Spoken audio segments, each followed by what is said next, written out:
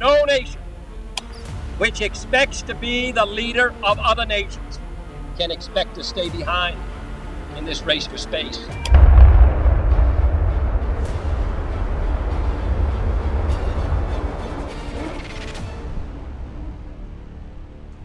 Time and space dictate the reality of our universe. Einstein taught that these were not different elements of reality, but combined the two into a concept of space-time. As a child, I thought of space as what was left over if you took everything else out. My first introduction to the idea that space was a physical thing and could be manipulated was a long time ago. I grew up on a small farm about 5 miles from the nearest town. No one has lived at this farm since my stepfather died over a decade ago. I went back not long ago to see what was left.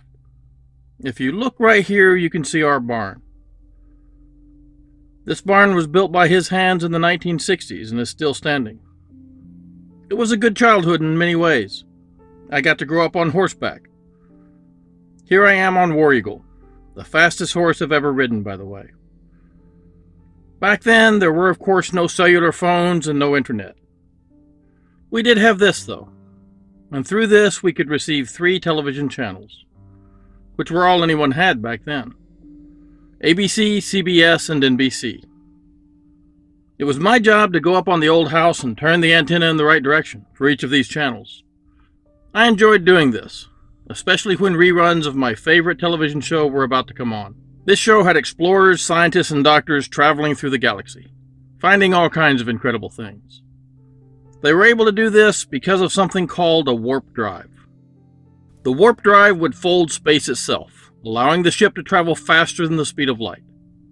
The power to fold space came from their incredible antimatter engines.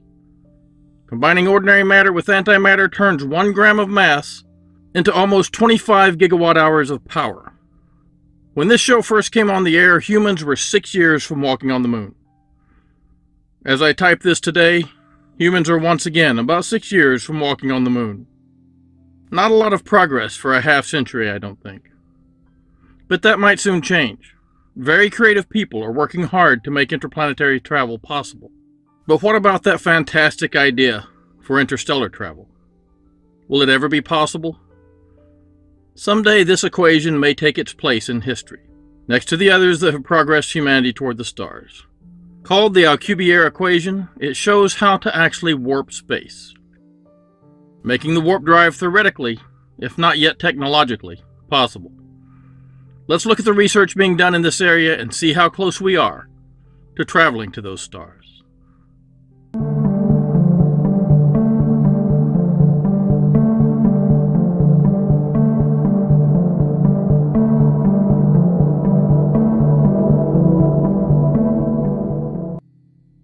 When we talk about warping space-time, what exactly are we warping? What is space? If we get closer and closer to our television screens, we will see that it is made of single dots called pixels. These pixels, seen from a distance, create the images on our screens. These are the smallest unit of these images. If we imagine a 3-dimensional space and divide it up into pixel-sized cubes, these are called voxels. Video game programmers manipulate these to create the virtual reality we experience in the games. This begs the question, is there a similar limit to the resolution of our reality? Does reality have a space-time unit producing the reality we experience? 3-dimensional space-time voxels of reality? It does. If we zoom in on the fabric of reality, we come down to a unit called the Planck distance. The Planck distance is the smallest length anything in our universe can have. It is the limit where the uncertainty principle and other quantum effects prevents anything from being smaller. 1.616255 times 10 to the minus 35 meters. Now that is unimaginably small. Nothing shorter than this can ever be measured. That means a sphere of this diameter would be a type of voxel for our reality. Space-time itself has a finite reduction size. Let's call it a roxel for reality voxel, just because I don't think anyone else has, and it sounds cool. Time itself can also be defined by this length. The Planck length limits how small a wavelength can be. This is the most powerful any gamma ray can be, and sets the time limit to reality, as the time it takes to travel this distance is the smallest piece of time possible. I like the term chronon for this limit. In addition, space-time is plastic and can be bent and stretched. How can we bend reality? In fact, we bend it all the time. The mass of your body bends space-time. As you move through the world, you are distorting it with your presence. Now, the mass of a human being is so small that the effect is imperceptible. But a larger mass, like that of an entire star or a planet, creates a gravity well. We call the consequences of this distortion gravity. Sir Isaac Newton thought that gravity was a force instantaneously communicated between two masses. Einstein showed that gravity was in fact the effect a mass has on the space-time continuum, a distortion of the fabric of reality. We have to picture this in two dimensions usually. Here you see the effects on space-time of the mass of a star and how its distortion causes a planet to orbit. This effect can be seen in this imaging of Lagrange points. Lagrange points are gravitational hills or valleys created by the interaction between two massive bodies orbiting one another. There are Earth-Sun Lagrange points and Earth-Moon Lagrange points. These are given the names L1, 2, 3, 4, and 5. 3 of them can be thought of as hills, L1, 2, and 3. If you park your spaceship here and use just a little fuel to stay in place, you'll be carried along in the same position relative to these two masses. 2 of them are gravitational valleys, L4 and 5. These are always 60 degrees ahead and 60 degrees behind an orbiting body. Any mass that is stationary in this valley will stay in it and be carried along without having to use any fuel at all. There are asteroids trapped in these valleys, in the orbit of Jupiter and even the Earth. These are called Trojan asteroids. Though Jupiter seems to have thousands of them, the Earth only has 2 identified. 2010 TK7 is a 300-meter asteroid at L4, which is the leading Lagrange point, ahead of the Earth in its orbit. And 2020 XL5 is there also. We're not quite sure of its size. These asteroids will stay in this valley unless a force is applied to remove them. We haven't found anything massive in L5 yet. Scientists recently discovered that the distortion of space-time by the planets in our solar system has created a type of gravitational highway, constantly changing paths that a moving mass could travel through to make it through space faster than we had thought possible. Think of it like starting at the top of a mountain and coasting your car down a road rather than burning fuel to get somewhere. These highways would be constantly shifting, and we would need computers to plot them for us. But we can take advantage of them to travel faster through the solar system. These gravity maps will help us save fuel as we travel and get us to where we're going faster. But this doesn't help us to get to other star systems. The nearest star to us is Proxima Centauri, 4.25 light-years away. A light-year is the distance light would travel in 1 year. This is about 9.5 times 10 to the 12th, or 9.5 trillion kilometers. That puts Proxima Centauri about 40.2 trillion kilometers away. It would take thousands of years for our fastest rockets to get there. Even if we invented fusion drives, it would take most of a century. Even antimatter drives would take decades. If humanity is ever to explore the stars without being immortal, we will have to find another way. The warping of space-time by mass and the effects it could have on travel times led scientists who wrote fiction to imagine that ships could warp space to travel to other star systems faster than light speeds. We are all familiar with this from Star Trek and Star Wars. Warp speed has become a common phrase for something that is really fast. Dr. Miguel Alcubierre Moya was born in 1964 in Mexico City. He attended the Colegio Ciudad de Mexico, and his favorite TV show was Star Trek. I like him already. At the age of 15, he wanted to become an astrophysicist. He obtained an undergraduate degree in physics and completed a master's degree in theoretical physics in 1990 from the National Autonomous University of Mexico. He traveled to Wales to finish his PhD in general relativity and worked for the European Space Agency at the Max Planck Institute for Gravitational Physics in Potsdam, Germany, studying the physics of black holes. In May of 1994, he worked on a paper titled The Warp Drive, Hyperfast Travel Within General Relativity, that was published in the science journal Classic in Quantum Gravity. This was the world's first introduction to the Alcubierre drive. He developed a theoretical means of traveling faster than light that did not violate relativity. We all know that nothing can be accelerated to a speed equal to that of light. One is that energy has mass, and as the kinetic energy of the ship increases, so does its mass. In this way, the mass of the ship, as it approaches light speed, becomes nearly infinite. This means it would take a nearly infinite force to accelerate the nearly infinite mass. Hard to do, even with antimatter engines. Dr. Alcubierre developed a model that would allow a ship residing in flat space to contract the space ahead of it while expanding the space behind it. This warp bubble is technically known as a hyper-relativistic local dynamic space, and like a moving walkway at the airport, would move the ship through space, without the ship itself actually moving. Space would be moving, and space can move and expand or contract faster than the speed of light. After the Big Bang, the universe expanded much faster than the speed of light, and is still doing so today. Dr. Alcubierre's design would need the energy equivalent of the mass of Jupiter to power it, though. And now we come to Dr. Harold White. Dr. Harold White is the Advanced Propulsion Team lead at NASA. He took Dr. Alcubierre's equation and refined it to require less energy. He described this refinement in a paper titled Warp Field Mechanics 101. Dr. White showed that if the warp bubble was shaped like a torus or donut, it would be much more energy efficient and make the concept more technologically feasible. He has described a test instrument called a warp drive interferometer to look for space-time distortions created by their test device. An interferometer divides laser light into two streams, then recombines them to cancel each other out. If there is a distortion of space-time, the beams will no longer cancel, and the change is detected by sensors. This means that real scientists at NASA are working on a warp drive. In fact, this spaceship, the ISX Enterprise, imagined by Mark Rademacher, is based on Dr. White's design. It has a forward torus to compress space and an aft torus to expand it. It would only require 700 kilograms of mass converted to energy. This is 63 exajoules, and still an incredible amount of energy. So the scientists will have to keep refining their equations until this drive is technologically feasible. But it does prove that the dreams of science fiction fans are possible, if not immediately, then perhaps soon enough for our children to explore not just the solar system, but new worlds around distant stars. By the way, though I never got to meet all of my heroes, I did get to meet Captain Kirk, Lieutenant Uhura, Sulu, and Chekhov, and later Captain Picard, Riker, and Dr. Crusher. Though I know they were actors, the characters they portrayed gave me hope that the future could be better than the past. I hope it does the same for you and your children.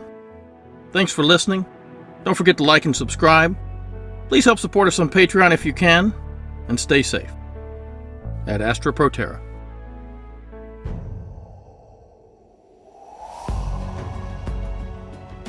Without further ado, let me say hello to my friend and my colleague, Sonny White from Johnson Space Center.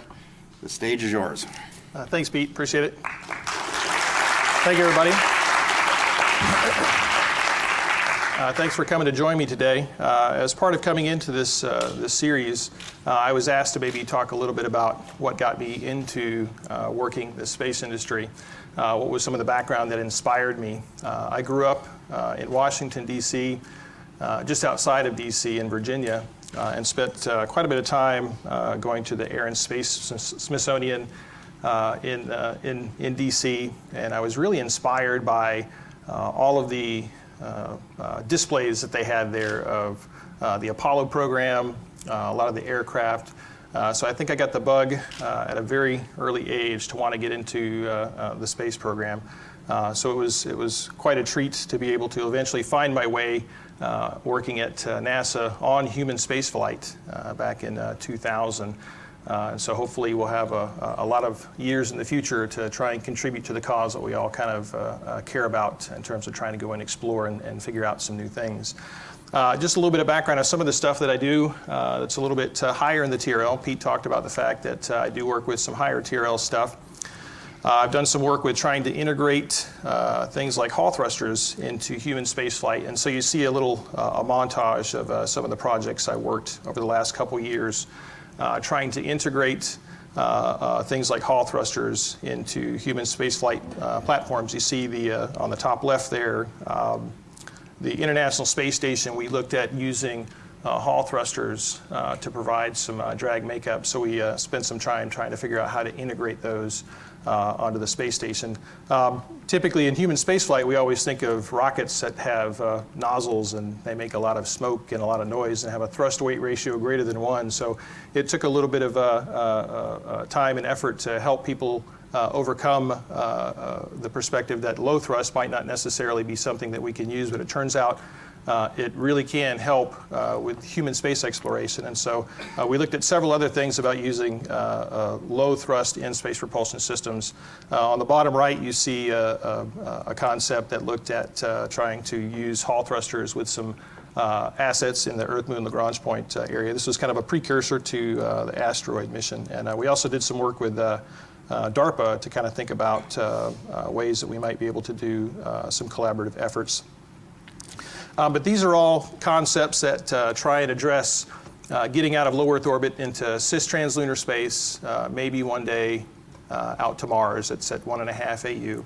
But what if we want to go through and explore the rest of the solar system? What if we want to get out to some other locations with people in the outer solar system? What if we really want to try and go to some place that's even further, some type of an interstellar destination? I think you have a talk on Kepler in a couple of days. And Kepler is identifying a lot of very neat things that are out there, and we're finding out that there's a lot of planets out there. And our solar system is not unique from the standpoint that it has bodies that orbit the sun. So that tends to make you think about what does it take to actually accomplish that. So let's segue into a much lower TRL discussion. I'll talk about two things. A little bit about the idea of a space warp, and then we'll talk about a form of electric propulsion. You might have seen in the news, we're working on at JSC called Q thrusters, and so we'll talk to you guys a little bit about that and some of the data we presented at the Joint Propulsion Conference in Ohio. So when we talk about interstellar spaceflight, a lot of people really have no grasp on how far these distances are compared to what we can do today. So I think in terms of state-of-the-art, the Voyager 1 spacecraft is a really good illustration of the best that we've done so far in terms of an interstellar mission. So the Voyager 1 spacecraft was launched in the late 70s. It gave us all those really nice pictures of the outer planets in the solar system that kind of inspired us. It's been on its way for about 30 years. It's moving at about 3.6 AU per year, and AU is the distance from the Earth to the Sun. It's currently at about 120 astronomical units out into the solar system. So we could ask the question, how long would it take Voyager 1 to make it to our nearest star if it happened to be going in the right direction? It turns out it's not. Alpha Centauri is almost due south from the planet. But if it happened to be pointed in the right direction, how long would it take for it to get to Alpha Centauri? It turns out it would take a ridiculously long period of time, 75,000 years. And so I don't know about you guys, that's a really long time to sit on console. But anyway, it really does highlight the fact that interstellar distances are very, very difficult compared to anything that we've done or ever thought about doing. To kind of continue to highlight the challenges associated with interstellar spaceflight, I want to talk about a project that was convened by the British Interplanetary Society back in the 70s to look at going to Barnard Star that's about 6 light years away. And they wanted to get there in 50 years. The spacecraft that they developed as part of that study using, I think this was pulsed fusion propulsion. The spacecraft they developed and published in their paper was pretty big, around 54,000 metric tons. And you kind of see a photo there that compares the Daedalus to the Saturn V rocket to scale. And I've also interposed a picture of the International Space Station as a comparison. And so I sat on console for almost all the missions that built the International Space Station, and it took all the resources of all the major spacefaring nations over 10 years to assemble the space station, and that's only 450 tons. So that's over 100 times more mass than an International Space Station. So interstellar flight is extremely difficult and can be a very time-consuming pursuit. So you could ask the question, what if you wanted to get somewhere very quickly? What if you wanted to try and cover that distance from Alpha Centauri in some time period that's not measured in decades, centuries, or millennia? What if you wanted to make it in less than 4 years? It turns out that the same framework that establishes the speed limit, the cosmic speed limit, you cannot exceed the speed of light. There are 2 loopholes within the mathematics of general relativity that potentially allow you to go somewhere very quickly without locally leaving your local light cone. One is the idea of a wormhole. The other is the idea of a space warp. And I'll talk a little bit about that. So the idea of a space warp works on the principle that you can expand and contract space at any speed. It's not restricted to c. We know that inflation occurs in nature when we look at light that comes to us from stars that are in galaxies very far away from us. That light has been redshifted since the Big Bang 13.7 billion years ago. So we know that inflation is a real phenomena, and it's part of general relativity. And so nature can do it. Can we do it in some purposeful way? And so it was this idea that motivated Miguel Alcubierre to publish a paper in the 90s that kind of captured this idea in mathematics. And you see the concept here on the screen.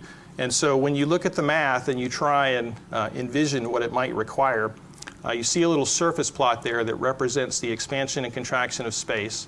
Space is contracting here in the front of the spacecraft, and space is expanding here in the back. When you look at the energy density term, you end up with a spacecraft that has this donut type of apparatus that surrounds this little football shape spacecraft. And so the football shape might be where you'd have your sensitive instrumentation or any payload that you're very worried about. Or if you wanted to be bold, maybe some type of a human crew. Now the metric had a lot of good appealing characteristics when you think about the idea. At that little center area, that blue disk you see on the screen, it has a couple of good characteristics for the concept of a mission like this. It has the divergence of phi is 0, so it has flat space-time inside of the bubble. The coordinate time is equal to proper time inside of that flat region. So the mission control clocks would be synchronized with the clocks on board of the spacecraft. Then the proper acceleration alpha in the bubble is formally 0. So when you turned on the space warp system, the whole crew would not feel an infinite acceleration and go smacking against the bulkhead and killing everybody on board, and making for a very sad episode of Star Trek. Now, it does have one unappealing characteristic. After Miguel published his paper and people went to go try and figure out how much stuff would it take to make this concept work, because it requires exotic matter or negative vacuum energy. And so they did some calculations to figure out what would you need to make some type of a system that we would think about actually work. And so the best estimates that were done prior to 2011 were done by some colleagues of mine, Dr. Richard Abusi, Dr. Jerry Cleaver. They reduced the amount of stuff that's required to something that's about the size of Jupiter. And so that's just quite impractical. And so the concept was really considered, maybe nature can do it on a grand scale, but it's unlikely that we could ever do something like this in a purposeful sense. And so I got asked to come to the 100-Year Starship Symposium and give a little bit of a talk on the concept of a space warp. As a result of Pete Worden and some others kind of being visionary and asking for folks to kind of think about this, rather than just kind of relay everything that had been done before by myself and others, I decided to do a sensitivity analysis. I wanted to look at what happens to the mathematics when I change some of the input parameters. And so I looked at and focused on, in this case, the shell thickness parameter. And so you see a couple of stills there from some videos we'll look at in just a second. So this is for a 10-meter diameter spacecraft with an effective velocity of 10 c. And the only thing I'm changing is the shell thickness parameter. So instead of having that football with the ring that goes around it, instead of that ring being a thin aspect ratio, say like a wedding band, if I change it where it looks more like a lifesaver or an inner tube, I can greatly change the magnitude of the York time. And to kind of put that in engineering parlance, kind of like a strain rate, so to speak, on space-time. And when you look at the energy density associated with that, the energy density changes significantly. So just show you some of the animations to help you see. So as the thickness of the bubble gets thicker because the ring is getting thicker, the magnitude of the York time decreases significantly. And similarly for the energy density, for that same set of cases, the energy density collapses many orders of magnitude. So what's potentially going on with this finding is that by changing the strain rate that we're having to put on space-time, we're changing how much energy is required to achieve that strain rate. So if I were to, this podium is made out of wood, and so it's about, I don't know, 3/4 of an inch thick. If I were to try and take my thumb and my forefinger and compress the wood, again using an engineering example, compress the wood by a 1/4 inch, you know, although I'm from Texas, I can't do that. Maybe Pete can, but it's beyond my capacity. But if I reduce the strain that I have to put on the wood to maybe just a nanometer or two, then maybe I can do that. So that's kind of what you're seeing there, is by changing the strain rate for the same case, we are reducing the energy that's required. Now, going back just to point something out here, you're sacrificing some real estate in the center of the bubble. So you see the little flat island where those ideal conditions are is changing its overall size. So it is a little bit of a trade. How much volume do you need to house whatever you're trying to do in some fictional spacecraft? Now, space-time is pretty stiff. This wood is a fairly stiff material. If I could change the material properties and make the wood seem more like a foam, then for the same strain rate, I can further reduce the amount of energy that's necessary to induce the amount of strain on that piece of material. So the question that I looked at next is there something that we can do to try and look at this term that's in the Einstein tensor and the energy density tensor. And so what I did next was look at expanding the Alcubierre metric into a higher dimensional manifold. And so I looked at the Chung-Freeze metric and did some work with some of the null-like geodesics between the two models, and found that if you were to go through and vary the intensity in the ring, you can change the stiffness properties of space and potentially further reduce the amount of stuff that's necessary to maybe make this concept work. So I culminated the effort with a table that kind of looked at this 10-meter diameter spacecraft, varying the shell thickness parameter and the time varying potential dphi-dt. And I wanted to duplicate the work done by Richard Debussy and Jerry Cleaver. So I set the parameters such that I could require a Jupiter amount of exotic matter up here. So you can see on the bottom there's some little cartoons that show the relative aspect ratio of the ring relative to the little log scale here. And as you get further to the left, the ring is getting infinitely thin. And so we can, for this 10-meter diameter spacecraft with an effective velocity of 10c, I can yield the solution that requires a Jupiter amount of exotic matter. I could formally drive it to infinity. But by using these optimization techniques, we can reduce it non-trivially to, in this case, something about the size of the Voyager 1 spacecraft in terms of the effective mass of what you need to make the trick work. So what this does is it moves the idea from the category of completely impossible to maybe plausible. It doesn't say anything about feasible. So unfortunately that point usually gets missed a lot, but at least opens up the door that maybe it's interesting to go try and perform some small experiments to try and see if we can create some type of changes in optical properties in a very small scale in the laboratory. And so that's some of the stuff we're kind of rolling the rock down the road with at our lab at JSC. And so we've got two apparatuses that we use. We have a Twyman Green interferometer. And so this is where we have a test article that we put on one of the reference legs of the interferometer, and we can energize the test article to try and create a blue, in this case with our low fidelity test articles, create a blue shifted frame relative to the lab and change the perceived path length for the photons that move through this region on the interferometer. And so there'll be a slight change in the interference pattern on the interferometer that we can try and detect using some of the software analysis techniques and maybe see if we can't see a manifestation of this in a very small sense. This shows a picture of one of the test setups on the Twyman Green. See the test article there on one of the beam paths. You've got the laser on the left. It's a very standard setup for a Twyman Green. We've got the detector on the right that goes through the computer that collects the data for the data runs. And then the other test setup that we have is a slightly different permutation on an interferometer. We have a Fabry-Perot interferometer. And so the advantage of a Fabry-Perot interferometer over a Twyman Green is that you can pass a light beam through a particular region of interest many, many times. And so that increases the measured magnitude of the effect by a couple of orders of magnitude. So it's a way to take a test implementation and get a little bit higher level of fidelity. And so you can see on the bottom two pictures there's an example of a sodium source being run through a Michelson-Morley type of interferometer. You can see the interference pattern.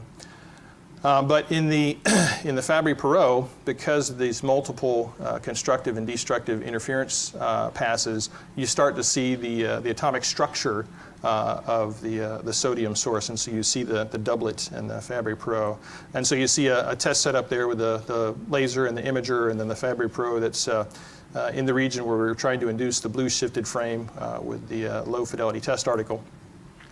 Now, in the process of doing the test, we do turn the test article on and off with a given frequency, and we go through and you see an image on the top right that shows an interference pattern from the imager, and we'll go through it and run a test cycle where we run it over an extended period of time, and then we will do an FFT for each and every pixel, and then we will look for energy in the spectrum based on how we were energizing and de-energizing the test article. And you see on the bottom right, that is an FFT of the entire imager at the frequency of interest. If there were no phenomena present, then in principle that should just simply be a flat blue surface. We shouldn't see anything there. However, there are still, when you're working with stuff of this magnitude, there are still false positives, so we would by no means consider this definitive. This is just interesting, and we're continuing to try and eliminate other sources of false positives. Now we have, there's a lab at JSC that was built for the Apollo program, working with inertial measurement units. We kind of were able to get a little small footprint in that lab to be able to do some work and take advantage of the seismic isolation that it has. You can see the big pneumatic piers that floats the entire floor. It's a pretty sizable lab, probably about 30 feet by 40 feet, something like that. And so we can float the whole lab when we're doing testing. And although the lab without being floated is pretty seismically quiet, floating it does make a difference.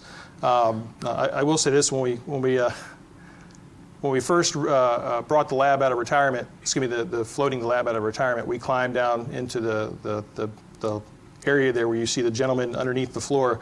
We found a couple of suitcases of luggage down there, and we were a little nervous when we pulled those up, when we opened those, what might be in those, but there was nothing in them, so it was nothing exciting. So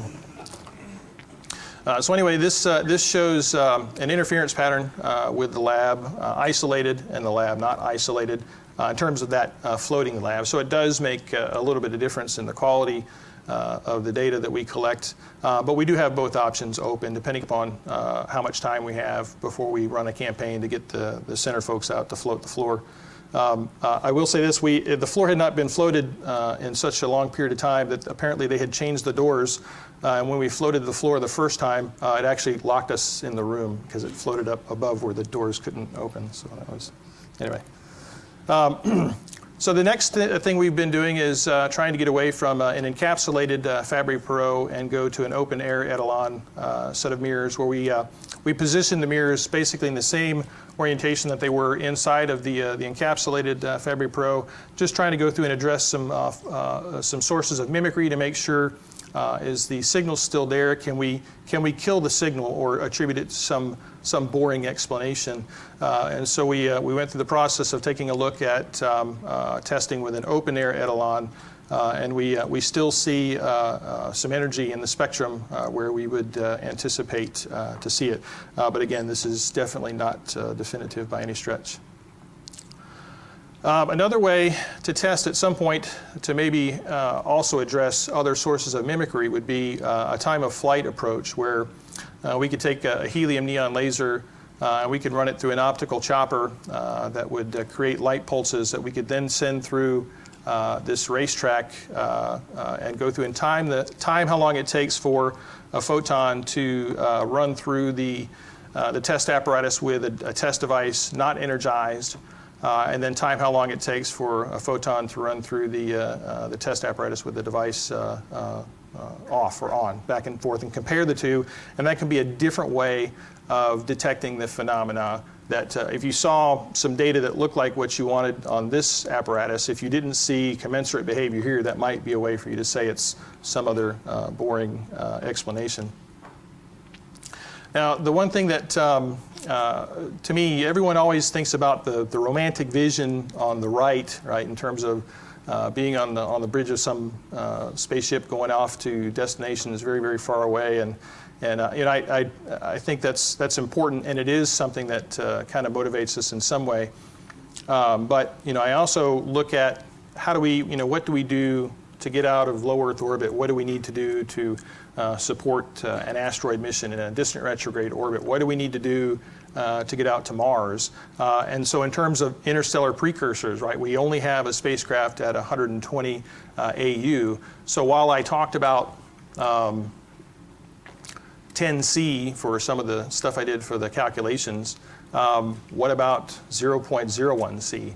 That's a significantly lower velocity compared to that, but compared to anything we've done to date, that's unbelievably fast. So that may still have some interest at some point if we could ever start to mature this past just the concept in a lab perspective. So, if we were to ever to move things forward, that's something to me that I think there'd be plenty of interesting applications with speeds like that. So.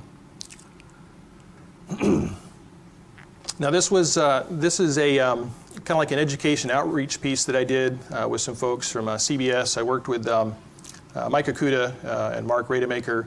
The concept you see here is based on some artwork that Matt Jeffries did back in the 60s for the TV show. He's the guy that kind of came up with the familiar sombrero look that we all know from the TV show. And so he had another version that he generated that I think was one of his favorite. And so this is a modern rendering done by Mark Rademacher based on that artistic concept that he developed.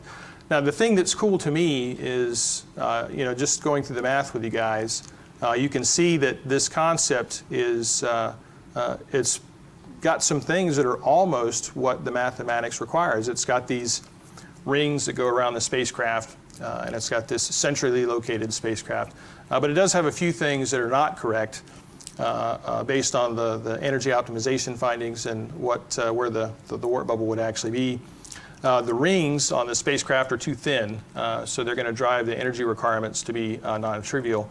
So you want the rings to be a little different. And then the central portion of the spacecraft is not located properly, and so when the bubble were to form, it would actually cut the bridge off the spacecraft, and the bridge would float away, and Scotty'd probably be fired. So I worked with the guys to kind of upgrade this concept with the mathematics, and so we did an education outreach for like a Ships of the Line calendar, where we had a little paragraph that reminded people we're still in low Earth orbit, we've got a lot of work to go do. If this is interesting to you, there's plenty of other work that we need to work on, so please follow your passion and work on science, technology, engineering, and mathematics. But the concept's got these much thicker rings, so it's considerably more athletic looking. Then the little spaceship is kind of more properly located within what would be called the Fenning region. So it's in that little flat space-time, so things would be a little bit better for the crew. Now as we move forward, what we want to do is we want to we want to move to a higher fidelity test article. So you see a concept we're still working on right now in terms of the, some of the analysis. We want to explore the dphi-dt dependency. Remember, I said that that was one of the two energy optimization techniques. And so we want to go through and explore the dphi-dt dependency. Some of the stuff that we're doing with the Q-thruster technology has some potential pertinence to this. And so we're using the physics models for that to kind of guide the construction and development of a test article to go through and see if we can explore a much larger magnitude of dphi-dt. And you kind of see a little cartoon of some of the modes we're looking at and some of the specific details we're looking at to put on the inside of the test apparatus. So that takes me through to the next one. That's kind of the interstellar portion of the talk.